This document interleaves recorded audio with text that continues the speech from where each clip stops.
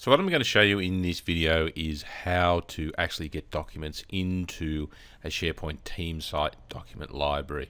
Now we've navigated to our SharePoint team site here, and again the way that we get to our document library in this case called documents is simply select the link from the quick launch menu on the left. You'll see that we have our document library. There are no documents in there currently, and we have our familiar ribbon across the top. We have our view, and again we have our details pane here over on the right. Now the very first way that we can get documents into a document library is to create them using the tools available in the library. So we go up to new and we can go in and create a Word document. Now what that's going to do, it's going to launch us into Word Online. It is then going to also put the document into edit mode.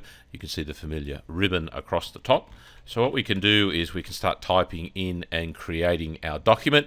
You'll see up the top here it indicates that it is saving in the background for us. We need to wait for that to complete. So it takes a little bit longer the first time it saves because it's actually creating the document in the library.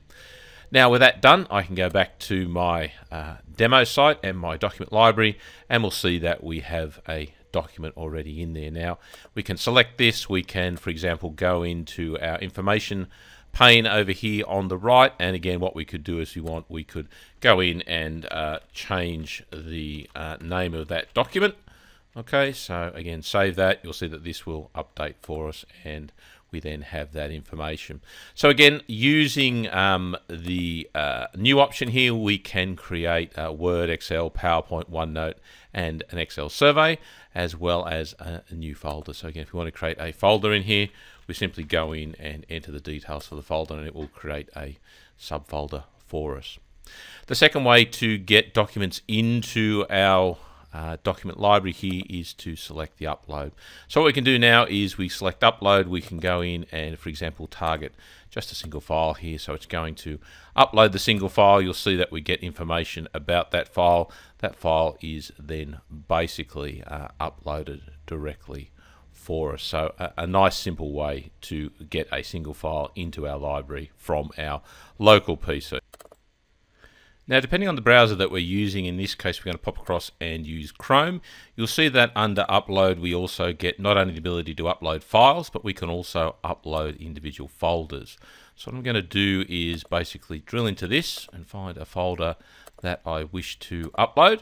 So I select that. You'll see that it's uploading those 6 items over here. We get a progress bar over here, and obviously one of the things that is important in this process to understand is that the transfer speeds are very much dependent on your broadband link and the uplink speed that you have to the internet. So here we see we've uploaded our data folder. We drill into it, that has exactly the same file. So again, depending on the browser that you are using in your environment and the version, you may also have the ability to upload not only files but also folders. Another way that we can move data into here is we can drag it directly into the browser. So what I'll do here is, for example, I'll go in here and I'll select these 2 documents, and then what I'm going to do is simply drag those documents onto the browser window. As you can see here, the browser window changes.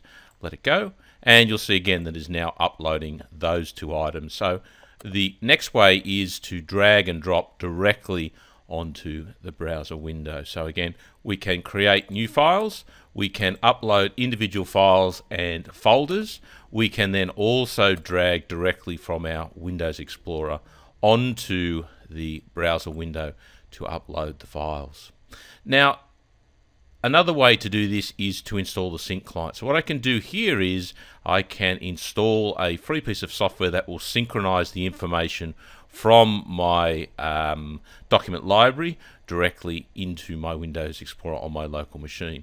So in this case you'll see what I've got here is I have a link here. So this is already synchronizing information. So if I drill into that, you should see that what is displayed is the list of the documents once that synchronization is complete. So give that a minute. Obviously you'll see those documents are now synchronized. Come down, little green check mark indicates that that has been done successfully. So what I'll do is I will go back to this environment. So what I'll do is, for example, take these last 3 files, I will copy those and I will go into my synchronized location. and then what I'm going to do is simply paste those in there. Okay, so I've added these three documents, demo, and Office 365 pricing. What we'll see in a minute is that they will start synchronizing, little blue arrows, and then once that has complete, we'll get a green check mark indicating that has completed. Now if we go back to our document library and refresh the page, what we will see is, again, an exact mirror of what we have here. So with the synchronization client, I'm able to create a local copy, a local cache of the files that are in my document library. So anything that I drag into this location will then be synchronized up to the library. Likewise, anything that I put into the library will also be synchronized back down to the desktop. So I can work quite happily with the documents offline here. So in summary, we've taken a standard document library. What we've done is shown you that you can create a new Office document directly in there. You can also upload individual files as well as folders now, depending on the browser that you are using. You can then also drag and drop files directly from your Windows Explorer into the browser, and they will then update.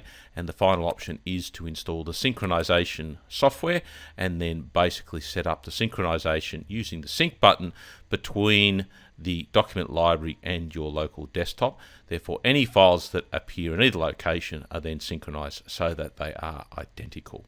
So now that we've got our documents into our document library, again, what we can do here is change the tiles. We can, for example, look at the views. We can add additional columns.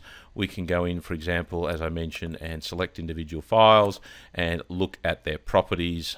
Thanks to the details pane over here on the right, we can change their permissions and work on them.